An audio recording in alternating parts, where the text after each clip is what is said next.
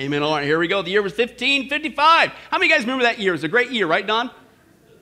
No? Okay. Hey, praise God, you just agreed. The year was 1555, and on this day, listen, the Christian man, this guy, he was sentenced to die. What? And you're asking, well, why? Well, because according to the authorities of his day, this man, listen, he had the audacity to not accept the Pope as the ultimate authority on earth. So they burned him at the stake. Now, not much is known about his earlier life, but in 1519, we know that he graduated from Oxford and later actually became a monk. And even though he started out under the false teachings of the Roman Catholic Church, as he began to read the Bible for himself, and that's what it's really all about, isn't it? Okay, he not only got saved himself, but he was utterly shocked at his fellow colleagues' lack of biblical understanding. Fewer than half could even say the Ten Commandments, and some couldn't even repeat the Lord's Prayer. And so he not only refused to take part any longer in the false teachings of the Roman Catholic Church, but he became a champion overnight of the glorious gospel of Jesus Christ. Faith alone in Jesus for the salvation of souls. And so how was this guy rewarded for being a faithful teacher of the truth? That's right, he was first confined to his house. But that wasn't good enough, apparently. Then he was sent to prison. And then he was condemned to die at the stake. Listen to this. He forgave the man who made the fire. Now, that's a Christian. He forgave the man who made the fire. It was lit, but the fire builder had used green wood. And even when it finally caught, the wind blew the flames away from him. So a second fire was lit, but it only burned low, not flaring up as it should have. So a third fire was lit, but even that didn't do much good because of all the wind. And listen, even when this man's mouth was black, his tongue was swollen, his lips continued to move until they shrank to the gums. He's knocked on his breast with his hands until one of his arms fell off. In fact, he was in the fire for 45 minutes suffering for the gospel of Jesus Christ. But listen to this. All was not in vain. It was this man's writings that had a profound influence upon another group of Christians. In fact, so much so did it influence them that they eventually decided, you know what? Forget this. We need to form our own country where we could have true freedom in Jesus Christ. This group of Christians were called the Puritans. And this man's name was John Hooper. Wow. One guy being used of God, suffered for Jesus for righteousness' sake, and eventually was the catalyst that started our once great Christian nation. Isn't that awesome? How many guys would say that John Hooper had a pretty cool life as a Christian? You know what I'm saying? And once again, that's the theme. But here's the problem, is we all know, hey, even though God's the same God and we're just as much his children as John Hooper was, what's going on today? Most of us Christians in America, we read the Bible in one hand, we take a look at our life in the other, and we're going, man, there is a serious disconnect here. What's going on? It doesn't compute. It's not matching up. How come these people like John Hooper, man, just one guy, he gets to be used of God to do amazing things for him, and here I am fumbling around in the dark. I don't got this life worth living. I got a life for giving up. You ever been there?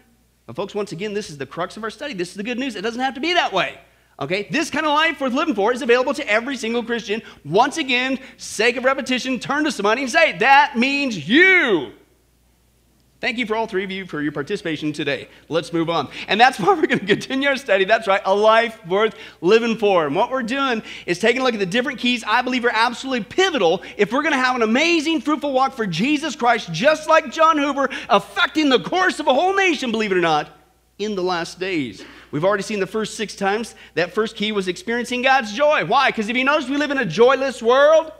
And so when you and I just experience something as simple as God's joy, it's a profound witness. Then we saw the last 12 times the second key was also experiencing God's peace. He's not only given us his joy, he's given us his peace. And you talk about a powerful two-bang punch when we're out there sharing the gospel, just walking around doing our Christian thing with Jesus. Man, it's awesome. Our world has no joy, they have no peace, and here we are, we got oodles of it.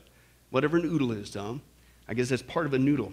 But let's move on. I digress, Ruth. Right, but the enemy knows this, right? He knows this. He knows how a profound witness this is. So he tricks us into short-circuiting that joy and that peace from taking place, and it ruins our witness. And we saw it last 2 times. The 6th way is by getting us to have a misplaced understanding. And what we saw is the Bible clearly tells us that all we got to do, if you want a joy that's a life that's full of God's, not just joy, but peace, i.e. without worry, what do? You seek first God's kingdom and his righteousness, and you don't have to worry. I didn't say Jesus did. That's great news. But the problem is, it's a Christianese phrase. We don't even know what does it mean, God's kingdom. I'm searching out God's kingdom. What is it? I don't know. And so we began to break it down. What is God's kingdom? And we saw the biblical understanding of seeking out God's kingdom every day is that God controls all things. That's what it means. He's the King of kings and the Lord of lords. He's the master of the universe. God controls all things. And we saw that with the wild animals, the weather, the wide expanse of the whole universe, by the way, and even the wicked governments we saw last time. God's in charge, not our government. And it also means that God has the ability to do whatever he wants to do when it comes to meeting our needs. There's no need too big for him. He can meet any need he wants, anytime, any place, anyhow. He'll even do it even if he has to send angels to deliver pizza. If you were here last week, wasn't that awesome? And even threw in some Charmin toilet paper, because that's what the kid prayed for. It was awesome, okay? And the point is, when we seek this out, when we understand this every single day, you don't have to worry. I didn't say it, Jesus did. Seek first his kingdom. Seek out that truth every day about God. Peace like a river. It's awesome. And it's not just for us. It's a powerful witness to lost around us. But that's not all. The third thing we need to understand about God's kingdom, okay, if we're going to stop worrying and receive his peace, is not only that, God doesn't just, control all things. He not only has the ability to do all things when it comes to meeting our provision, but listen, he orders all things.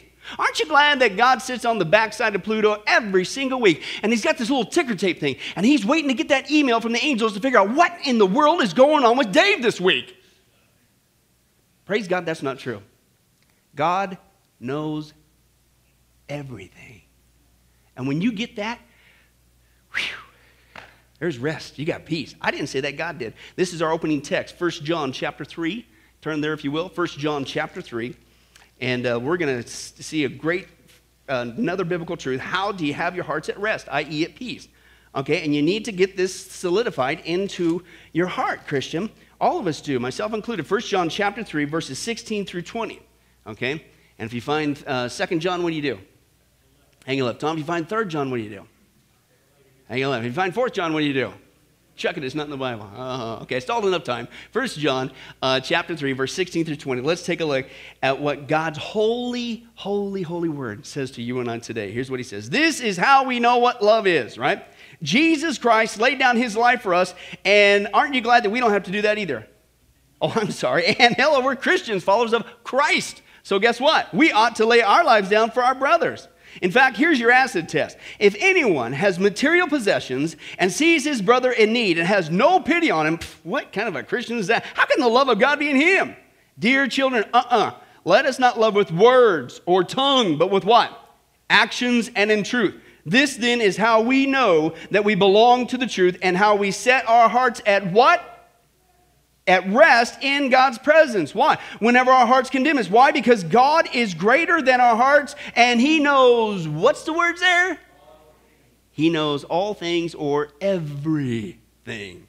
Okay, and so here we see the amazing truth from the Bible. I didn't say it, God did. God doesn't just know some things. He doesn't know just a few things. He doesn't just know most things. God knows everything. Okay, and just to make sure that we realize that, listen, God not only knows everything, but because he knows everything, that means he also orders everything. And we'll get into this, Lord willing, next week. But he orders everything for our good, even the ones that we don't like. But he knows all things and he orders all things. There's nothing that enters the sphere of our life, Christian, that is not filtered by the providential hand of God. So let's take a look at some of that evidence. This is the big theological term for those who want to further more Christianese. It's called the providence of God. Doesn't that sound manly? Right? But here's what it is. Let's take a look. God not just knows all things, he orders all things. Okay? He's not the author of evil, but he's so powerful he even used evil for good. You learned that one yet? Amen. Okay. Job chapter 12, verse 23 through 24. God makes nations great. Who does it? God does it, and he destroys them. He enlarges nations and disperses them. He deprives their leaders of the earth of their reason. He sends them wandering through a trackless waste. Job 2:6, the Lord said to who? Satan. Very well then, God said to Satan, Job, is in your hands, but you must spare his life. Who's in control there? Who's in control from the get-go? It's God. Satan is not a loose cannon on deck. Yes, he's powerful, but God has him on a leash. He only gets to do what God allows him to do. And even in the case of Job, listen, he's not the author of evil. God is holy. But he'll even use Satan for a good purpose. That's how powerful God is, Christian. And then you could be at rest, okay? You need to focus on Jesus. Job 2, he replied, Job speaking to his wife. Remember, he's going through these hard times. She's saying, curse God and die, right? He says this, you are talking like a foolish woman. Shall we accept good from God and what? Not trouble? In all this, Job did not sin in what he had said. Proverbs 16:1, to the man belong the plans of the heart, but from the Lord comes the what? The reply of the tongue. I tell people this all the time. I'm going for this job, and I don't know if I'm going to get it. Listen, you need to be at rest. If God wants you to have this job, you're going to get it. You could get him there, and you could have the spirit of Elmer Fudd fall upon you and have the worst interview in your life. But if God ordered you to get that job, nothing's going to stop it. Flip it around, though. Also, this is what the scripture says. I'm not making this up. This is how your hearts can be at rest. You can have the best interview, knock it out, but if God doesn't want you to have that job, you are never, ever going to get it. So be at rest, right? God comes the reply of the tongue. Proverbs 16:9, in his heart a man plans his course, but the Lord what? Determines his steps. Proverbs 16:33, the lot is cast into the lap, but its every decision is from the Lord. Proverbs 19:21, many are the plans of a man's heart, but it is whose always purpose wins. God's purpose prevails. Proverbs 20 verse, oh, by the way, aren't you glad that many times the things that you have, your plans didn't work out? Aren't you glad that God's purposes prevailed? Your heart's at rest. Proverbs 20:24, a man's steps are directed by the Lord. How then can anyone understand his own way? Proverbs 21:1-30, the king's heart is in the hand of who? The Lord. He directs it like a water course wherever he pleases. There's no, listen to this, no wisdom, no insight, no plan that can succeed against the Lord. Isn't that awesome? Psalm 139, 1-4, oh Lord, you have searched me and you know me. You know when I sit and when I rise. You perceive my thoughts from afar. You discern my going out, my lying down. You're familiar with all my ways. Listen, before a word is on my tongue, you know it completely. Before I even say it, you know what's coming out of my mouth. O Lord. Lamentations 3:37-38. Who can speak and have it happen if the Lord has not decreed it? Is it not from the mouth of the Most High that both what? Calamities and good things come? Yeah. But the good news, Christian, for those who love him, God's promised even those calamities, he'll work together for good. It's awesome news, okay? And the Daniel 1:9. Now God had caused the official to show favor and sympathy to Daniel. God did it, folks. He worked in that man's heart. Daniel 2:21, God changes times and seasons. He sets up kings and he disposes them. And Acts 17:6, from one man, Adam, God, made every nation of men that they should inhabit the whole earth. Listen to this. And God, this is all of human history. God determined the time set for them and the exact places where they should live. How many guys would say that God's kind of in control?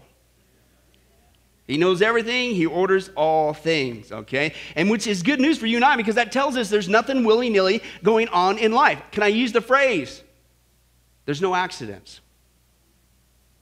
There's no accidents. God orders all things. And so the logical conclusion is, well, wait a second, then that must mean we need to dispel this accidental attitude, if you will. Or to phrase it another way, that it's by chance, right? I don't think so. God knows everything. He's ordering stuff. And so here's the point. Until we understand this aspect of God's kingdom, that he doesn't just know all things, he doesn't just order all things, but he controls all things, has the ability to do all things. You put all that together, listen, we are going to be stuck in worry land. How many guys don't like worry land? We always seem to go there, don't we? Let's get out of there. Okay, because here's the problem. This is why me personally, outside of eternal security, God's providence, his sovereignty, man, my heart's at rest. Especially when the calamities do come. I don't have to worry about it. Because everything's going according to plan. It's just God's plan. It's not my plan. And he loves me, and he's going to work it out together for good. What am I worried about? But here's what we do. Until we get this into our heart, we're going to head to worry. And here's what we do. It's one thing to go through problems in life, right? It's another thing to make them worse. Have you noticed we have a horrible habit of doing that? We make them worse. And one of the things we do to make them worse is we actually think this. It's by chance. There's no rhyme or reason why I'm going through this thing. It just must have come in with the wind or something. And just, oh no, I'm going through it. And we pour salt on the wound that already hurts. That's not what the Bible says. God's in control. God knows everything, and he orders all things. And even what we would call a bad thing, he says, you trust me, I'm going to work it over time for something good. Your heart's at rest, right? Or at peace, okay? Right down to the most intimate details, this truth tells us that everything we go through in life, listen, is filtered by the hand of God. And since God is good and wise and wonderful, that means there must therefore logically be a wise, good, wonderful reason why we're going through everything we go through, right? And I'm telling you, and I want to drill this home, folks, there's no such thing as chance. Get your hearts at rest. It's all being planned out. And it's a good plan because we serve a good and loving God. Everything is okay. And I want to drill that home today. The first thing we need to understand about this providential truth of God is it's not by chance where you work. Did you know that?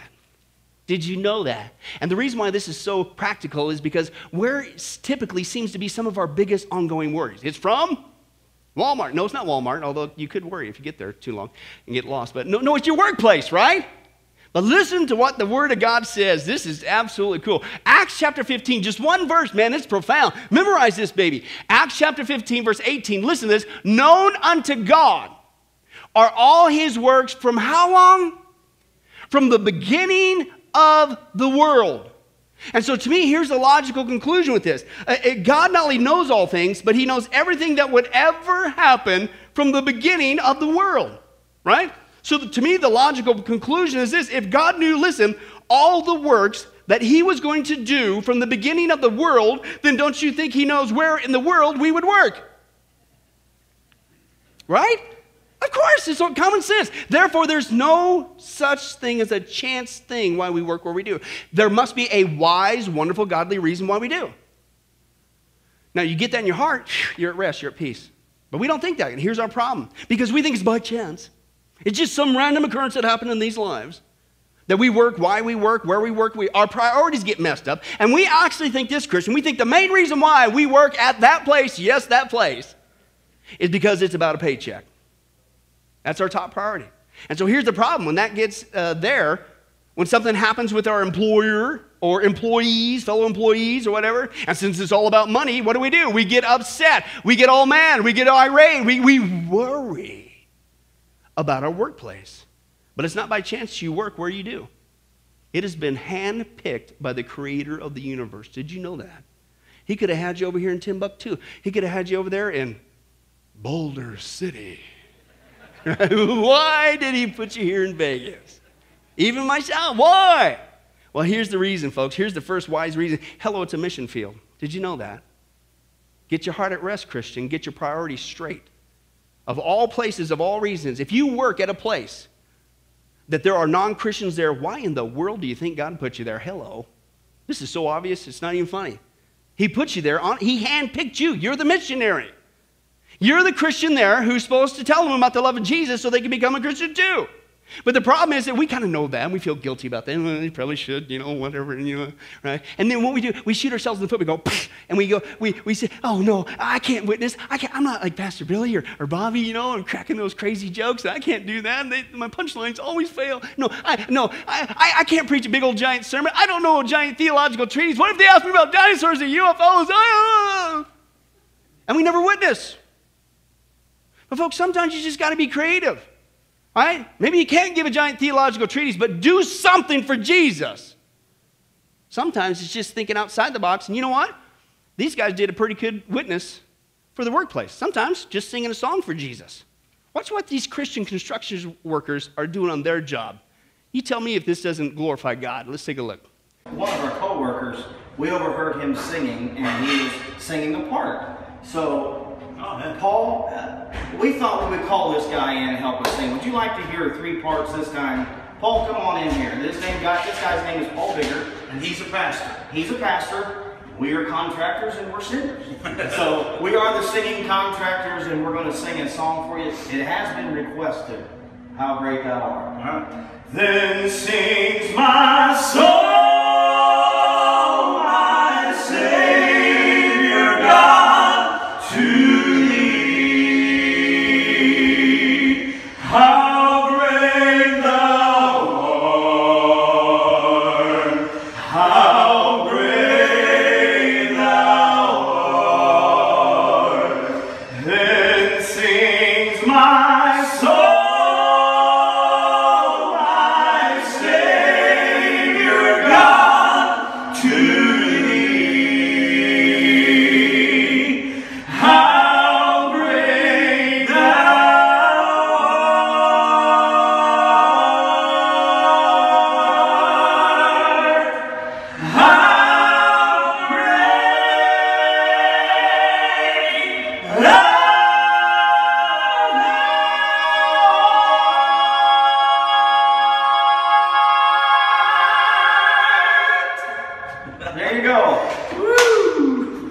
Wow. Gosh, it's hard for me to spit this out, but that might even beat a sermon. There's different ways to witness, right? Don't you think that would glorify God? Don't you think I'd draw attention? That's on the workplace. Yeah, you didn't know how to answer about UFOs and dinosaurs, and I get that. Get equipped. There's no excuse to not get equipped on those issues. There's answers. But sometimes you just got to think outside the box. The point is this: do something. Because something beats nothing. Because if all you ever do is keep your mouth shut and say nothing at your workplace, guess what's going to happen to, listen, your mission field? Nothing. Do something, whether it's singing, do a sermon, do a track, do something. Now, the second wise reason why God's got you working there is as a training ground. Okay? Believe it or not, a training ground. If you wish to study the Bible and you want it to move from your head to your heart, guess what needs to happen? You need some sort of training ground to put it all into practice, right? I mean, isn't that make sense, right? You're absorbing all this information, and it's just a bunch of head knowledge, but it's got to be worked into you and pumped into you and manufactured into your life and become a part of you. And so, man, if only there was some workplace, if there was only some place where we could put it to test, if there was only some place, if we could learn to love like Jesus, if only we could be surrounded by people who don't love Jesus to help us develop our spiritual muscles. Hey, did you know that's called your workplace? Do you see the wisdom of God? You're here today. You're on Wednesdays. You're doing your own studies. Where do you think you get to put it into practice? Where do you think you're pumping iron for Jesus? It's at your workplace. Do you see the wisdom of God? That's why he put you there. It is not by chance you work where you work. It's a powerful ministry ordered from the hand of God. Be wise with it and be at rest. The second thing that's not by chance when you see the providence of God, it's not by chance where you live. You know, because we all know there was just some random occurrence why we happened to pick that place, right? No, I don't think so. But you made your plans, but God's purpose prevailed. He put you exactly where he wanted you to be. Watch this verse. This is really cool. Matthew chapter 10, verse 29 through 30. Are not 2 sparrows sold for a penny? Jesus speaking, by the way.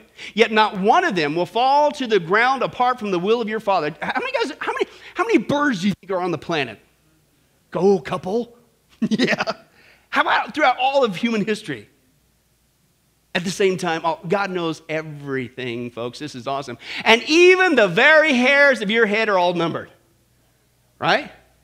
Now, I don't want to go too deep in that because we saw that according to the Bible, you don't want to mess with the bald man. Bears are going to come after you. So I don't want to learn everything the hard way. All right? But I'm not going there again. But seriously, if God knows every hair on your head, this is what the scripture says, not me. If God knows every hair on your head, then don't you think he'd know every place we'd ever live? Hello, that's pretty obvious. Okay? So therefore, what's the logical conclusion? There must be some sort of wise, wonderful, awesome reason why that God has this, yes, at that place. But once again, here's our problem. We don't think biblically. We got a misplaced understanding. We think that it's by chance where we live. Our priorities get all messed up, and we think the main reason why we live, that's right, where we live, is to have that place to relax. Right? A place to relax. And so what happens is when something happens with our home or apartment or wherever we're living, or our neighbors, those neighbors, right? What do? We get all upset, right? We start to worry. We get anxious. We create problems on top of our problems. But listen, read the scripture. Be at rest. Are you kidding me? Crone translation. It is not by chance where you live. Be it Vegas, be it Thailand. Why does he have, of all places on the planet, why there? Well, hopefully you start to see a pattern. The first reason why is, hello, it's a mission field. Hello. Let's go beyond the workplace. Where's the other place that we spend the other majority of our time? It's at our home, in our neighborhood. So if you live next to non-Christians, guess why God put you there? Just to stare at them. And wave and walk like this again, Ken. I don't know why I'm doing it. Right? No, he put you there. He's expanded your mission field. Listen, you not only get to witness 40 hours a week, you get to witness all the time. If you're in a neighborhood full of people who don't know Jesus, why in the world do you think he put you there? To share the love of Jesus with them. It's a mission field. The second reason, hopefully, again, you're seeing the pattern here, is there's a training ground. How many times have you prayed something like this, Christian? Hey, man, I don't want to just be a hearer of the word. Like James says, I want to become a doer of the word, right? Hopefully, at least one of you prayed that before, right? And so guess, how's that going to happen? Well, again, you need some sort of training ground to put it all into place, okay? And wouldn't it be great if you could have not just a workplace surrounded by people who don't love Jesus, but if you could have a whole neighborhood of people who don't love Jesus to every single day equip you, encourage you to get you to love like Jesus? God's way more concerned about our spiritual growth than we ever are, because he wants us to be a witness, not just a workplace, but even where we live. And once you start seeing the wise reason why God's got you there, yes, that neighborhood, your heart's at rest. Thank you, God. This is awesome. It ceases to become a worry. It becomes a powerful ministry if you do something for Jesus. The third one, this is cool. Now we're getting into nuts and bolts. Okay, the third one about God's providence is it's not by chance. Pay attention, Bobby. It's not by chance who you marry. Isn't that it? Right? We worry about work. We worry about home. What do? You don't want to say nothing. You're too chicken, aren't you? That's right. But let's just go to the text, all right? It's your marriage, right? Your family. Let's take a look at that. This is Psalm 139, verse 16. But with your own eyes, God. Listen, you saw my body being formed. Listen to this. Even before I was born. Listen. You, God, had written in your book everything I would do. Isn't that amazing? Before I was even on the board, you had it all mapped out. What are you worried about? So God not only knows all things, but he knows all things we'd ever done before we ever did it. How's that for good grammar? Okay. But here's the logical conclusion. This is why your heart, I'm at rest. I'm at peace. Why? Because if God knows everything we would ever do, then don't you think he knows to whom we'd say, I do too? Right? Of course. So there must be, yes, believe it or not, a wise, here comes the word. You can spit it out. Wonderful reason why you married, yes, that person. Right, honey? Praise God, she said yes. Right? Okay? But here's our problem. Because we think it's by chance. Oh, it's just by chance. Some random occurrence, I met that person and we got married. Our priorities get all messed up, and we think that the main reason why we got married is to have that person around to enjoy, right? And so when something happens with our spouse, or our spouse's family that we don't like, and since it's all about my enjoyment, all right, we get upset, we get anxious, we worry, and we create problems on top of our problems. And it has nothing to do necessarily with, who you married. It has to do with how you're doing marriage. Sometimes we're the biggest source of our own problems. Like this young couple learned. Bobby, pay attention. Don't do this. There's this young couple, and they finally decided to get married. But as the big day approached, Ron, both of them were very apprehensive. You see, they each had a problem that they had never shared with anyone before, not even each other. Big mistake.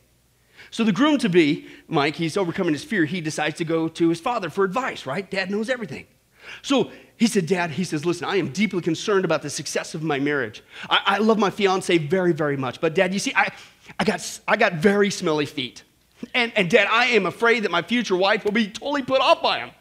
And he said, well, listen, son, no problem. Here's what you do. All you got to do is wash your feet as often as possible. Always wear socks, even to bed.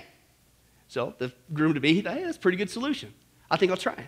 Well, meanwhile, the bride-to-be, overcoming her fear, decided to take her problem up with her mom. And she goes, Mom, she says, man, I got a problem. She says, when I wake up in the morning, my breath is truly awful. And she goes, honey, come on. Everybody's got bad breath in the morning. And she goes, no, Mom, you don't understand. Whew, my morning breath is so bad, man, I'm afraid that my new husband will not want to sleep in the same room with me. And so her mother simply said, well, listen, honey, try this. Okay, in the morning, get straight out of bed, okay, and head for the bathroom and brush your teeth. The key is to not say a word, not a word until you brush your teeth, not a word. So the bride-to-be thought this is a pretty good idea, and she decided to put it into place. So the loving couple were finally married in this beautiful ceremony, and not forgetting the advice that each had received, he with his perpetual socks and her with her morning silence. Right? They managed quite well until about 6 months later. See, shortly before dawn, Holly, the husband wakes with a start, and he finds out that, one of his socks had come off. Yeah, so fearful of the consequences, he starts frantically searching around the bed looking for it. But this, of course, woke up his bride, and without thinking, she gasped, what on earth are you doing? And the husband gasped in shock. He says, oh, no, you swallowed my sock.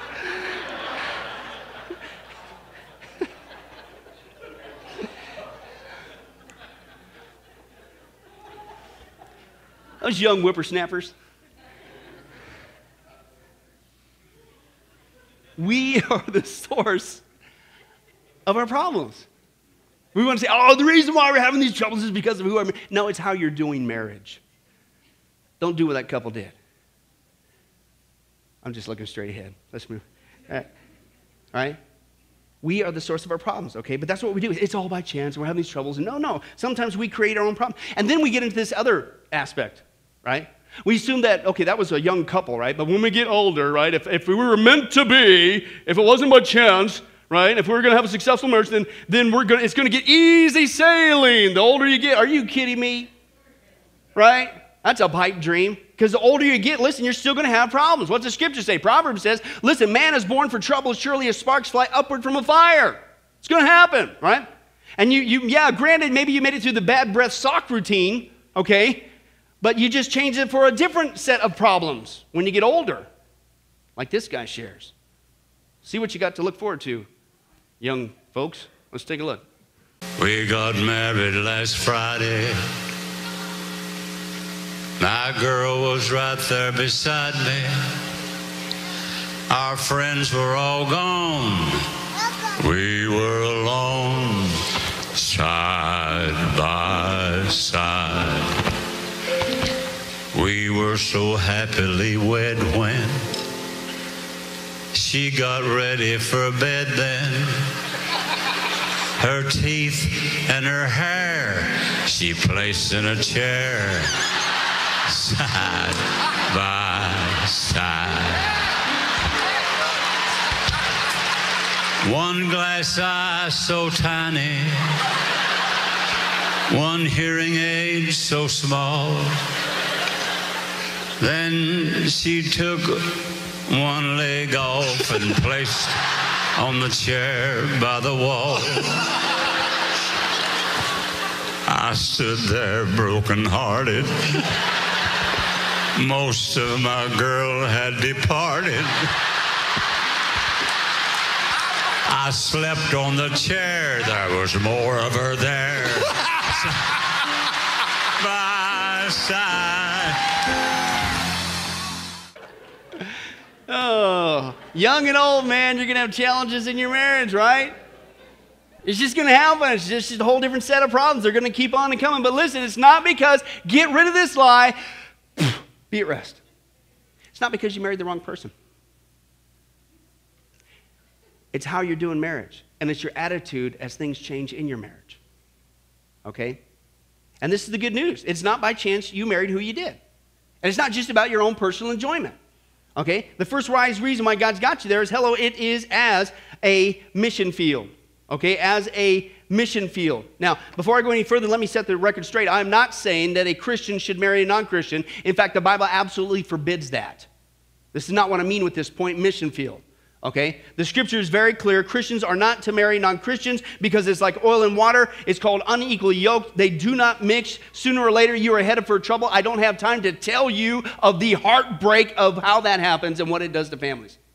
That's not what I'm saying. What my point is saying is this. Sometimes two unsaved people can get married. Okay? They get married. Okay? And then later one of them does get saved. That's what I'm talking about. Okay? So what are you, the saved spouse, supposed to do with the unsaved spouse? Share the gospel with them. Or if both spouses are saved, okay, but your families are not, including the in-laws, okay, guess what God wants you to do? He wants you to share the gospel with them so the whole family can become Christians too. It's not by chance. Yes, even those in-laws. God wants you to share the gospel. The second one, this is really cool, is as a training ground. Anybody starting to see a pattern? Yeah, training ground, okay? If you want to move from being a carnal Christian to a spiritual Christian, guess what needs to happen? You need some sort of, that's right, Bobby, training ground to put it into practice. And listen, what better place to learn how to deal with the sin nature than to be married to somebody else who also has a sin nature? I mean, isn't that the wisdom of God? He puts two people with the sin nature together. Why? Because that person has an incredible knack. They act like a spiritual mirror. See, when you first get married, you think you're pretty cool. Got it all together. I'm a mature Christian, right? I mean, I'm grown so much, there's like, is there anything else left to grow? That's what we do, right? You get married to that person. And what does that person do? Excuse me, you need to work on this, you need to work on that, you need to do this and that, right? Right? It's like the one joke the guy says, hey, if the Pope ever got married, he'd find out real fast he's not infallible after all. All right? Because that's what happens. You get married, you think you're pretty cool, you got it going, oh, I don't have hardly, I'm so mature. No, you're not. But see, we never admit that. So you know what God did? He brought a person who has a really good knack of bringing out the right things that you need to work on. It's a mirror. And guess what? God picked you for them as well. It's not to create conflict. It's for both of you to grow closer to Jesus Christ and become even greater. So that becomes a training ground. And once you see that, it's not just by chance. Your marriage becomes a powerful ministry. Be at rest. Thank you, God. This is awesome. One last thing, and this real quick, and we're going to close. This one we really need to get through our heads because we worry about our work. We worry about where we live. We worry about our marriage and our families. Listen, Christian, you don't need to do this. It's not by chance when you die. It is not by chance. We were born on time. We're going to die on time. Be at rest, and you're not going to stop it.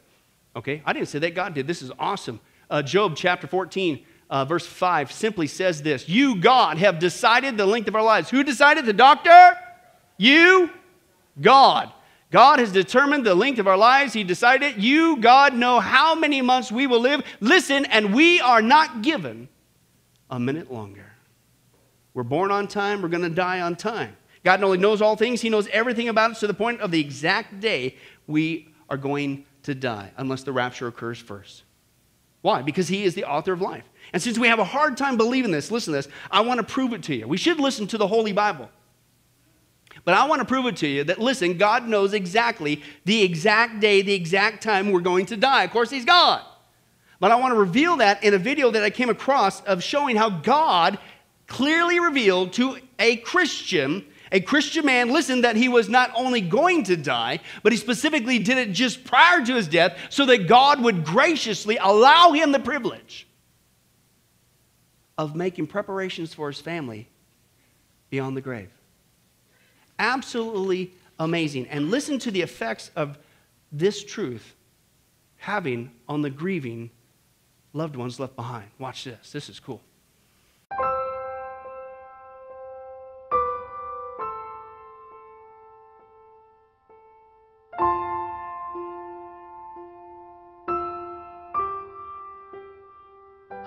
Hello everybody.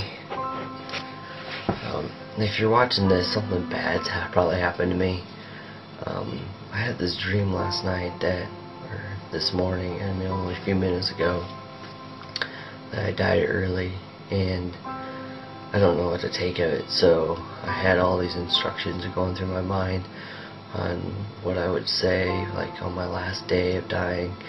And I don't know if this is God's way of saying record this, and it was divinely inspired, or if I'm just paranoid or what. So I wanted to record my thoughts while I had them.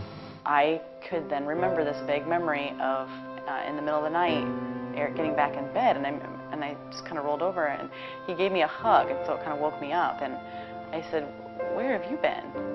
Because I realized he was gone. And he said, "Oh, I was making a video." He's like, "I had this terrible dream that I died." It didn't enter my mind at all when he died to go and, oh, I should go look for that video he made. I totally forgot about it, so it was a complete surprise when I pulled that out, and we sat down right away to watch it. My family means so much to me.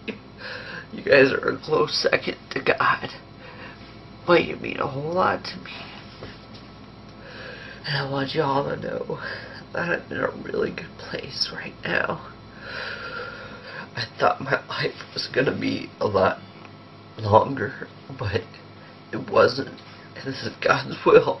It's perfect. I'm crying because I didn't think this would be this hard, but it is. The gist of the video was to give a lot of instruction for what he would like to happen with both myself and the kids if something happened to him. It had, of course, a lot of Christian instruction as well in there. Okay, Heather, this is tough, but I need to tell you that I don't expect you and I don't want you to be single. Raising these boys is way too tough. your job, if you choose to accept it, no, you don't get to choose, you have to accept this, is that I need you to I want you to remarry. And I'm not crying out of jealousy, I'm crying because I'm thinking about being gone from you.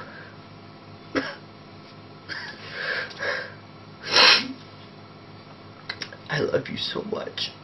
At the time of recording this, I don't know if the 5th kid's a boy or girl, but whatever it is, which is probably a boy, they need a father, and you need to remarry. Probably what sticks with me the most is how many times he mentions that I should find somebody and remarry. I think it was like 7 or 8 times. You know, and that was so hard to hear that, because this is, you know, coming from the person, you know, that was the love of my life and was taken from me, and to hear him say he wants me to move on, and for me to think about moving on was just very hard. Boys, I don't know if I can do this part. Braden, I need you to grow up as the leader of this family. Justin, I need you also to grow up as a leader of this family. I need you to take care of your smaller brothers. Keep them together. I need you to look after Mom. When she does find a new father, I need you to love him like you love me. God decided it was my time, and that's okay. I don't want you guys to hate God because I'm gone. Remember that. This is not, it was just my time. My time was to go.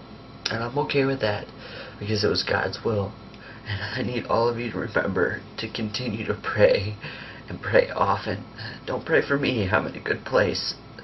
I need you to pray for the people who don't know God. I need you to pray that they may come to know the Lord.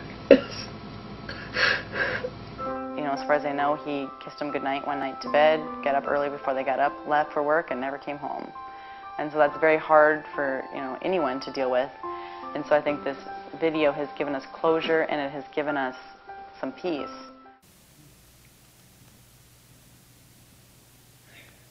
It gave them knowing that her husband's death was not by chance. And boy, did God demonstrate that in a profound way. Receiving that truth. It didn't just give them closure. She said it, I didn't. It gave her and her family peace. Set your heart at rest. God knows all things. God orders all things. Be at rest. That's his kingdom. No wonder Jesus said, don't worry about your life. Don't worry about your workplace. Don't worry about where you live. Don't worry about your family, your marriage. Don't worry about when your time comes. You just get busy seeking his kingdom, his righteousness. Lead souls to Jesus and be set free. Not just today, but tomorrow and however many tomorrows he gives you. And go be that profound witness for me in this crazy, messed up world, and lead as many souls to heaven as well. That's a life worth living for in the last days. Amen? Let's pray. Well, hi, this is Pastor Billy Crone of Sunrise Baptist Church and Get a Life Ministries, and I hope you enjoyed today's study.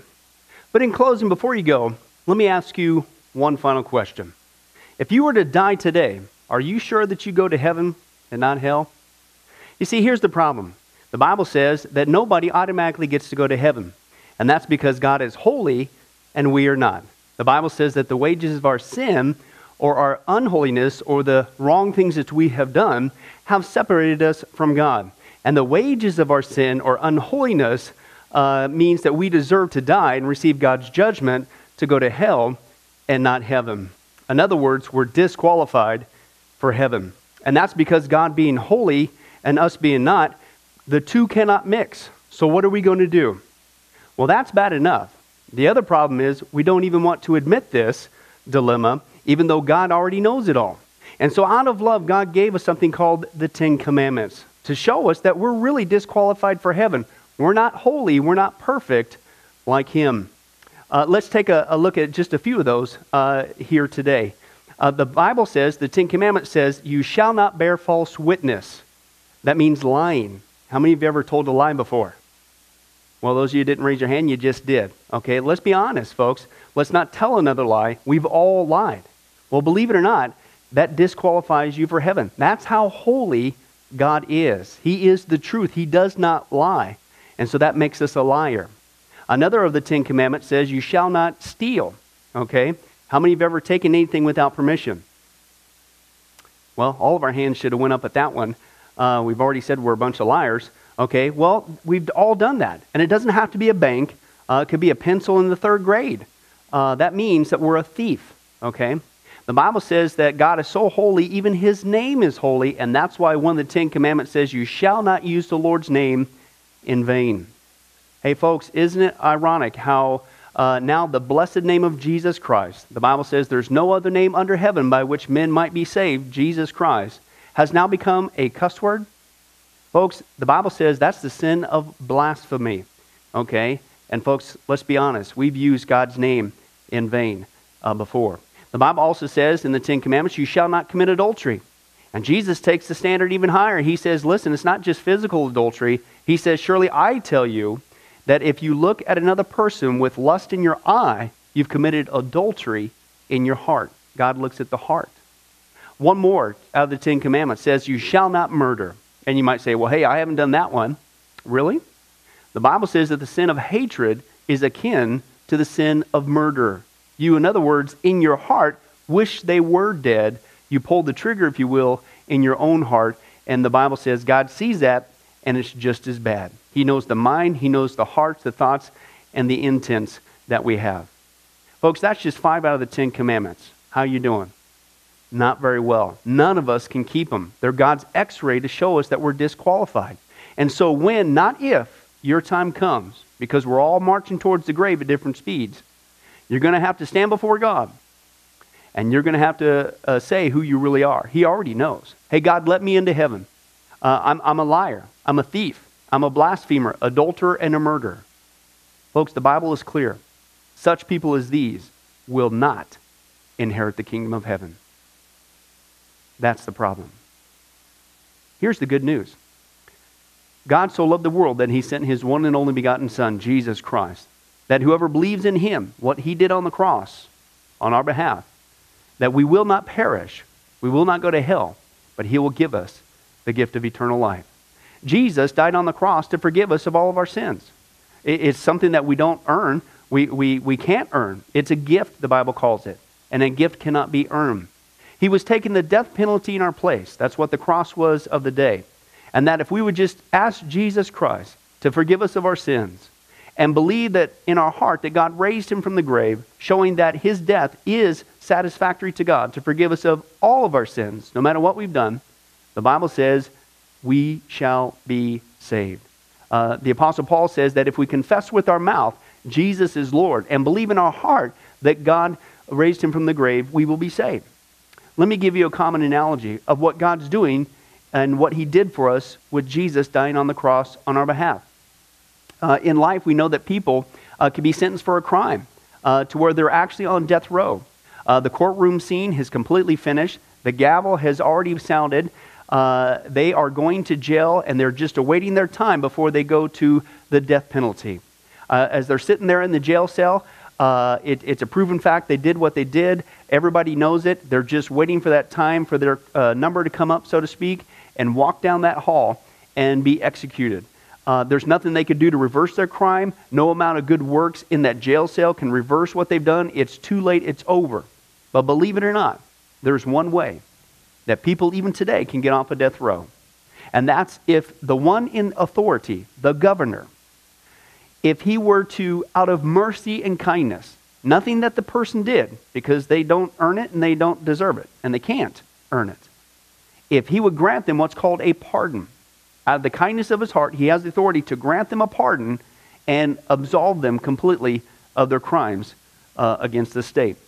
And did you know that there's actually been people that this has happened to, that the governor, out of mercy, has granted them a pardon as a gift, and they've gone down to the jail cell and handed that person, extended it through the bars, here, I'm granting you a pardon. If you would just receive it, you can go free right now. And did you know that there's actually been people who've said, no, I don't want your pardon. And so what happened is, of their own doing, even though they had a way out, they still had to go to the death penalty. Folks, can I tell you something? That's what God did for us with Jesus dying on the cross. He sent his son to take the death penalty in our place. God has the authority to grant us through Jesus a complete pardon. And every day that you're still alive, God is extending to you spiritually this pardon. But a pardon does you no good unless you reach out and receive it by faith. Won't you do that today? Won't you call upon the name of Jesus Christ? Ask him to forgive you of all of your sins, to trust in his work on the cross to pardon us from all of our crimes, our sins against God. God loves you. He wants a relationship with you. But there's only one way to heaven.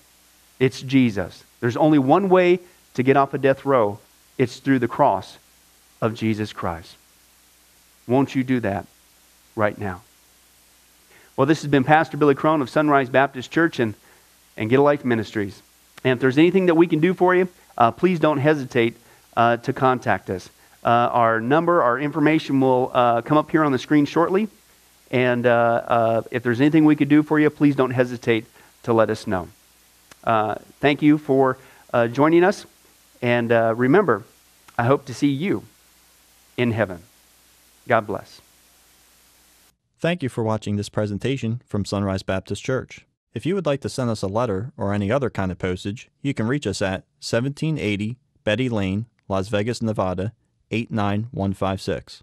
For more information, you can give us a call at 702-452-8599 or email us at bcrone@getalifemedia.com, or you can visit our website at www.getalifemedia.com. Billy Crone and this ministry can also be found on Facebook and Twitter. Join us for services at www.sunriselv.com.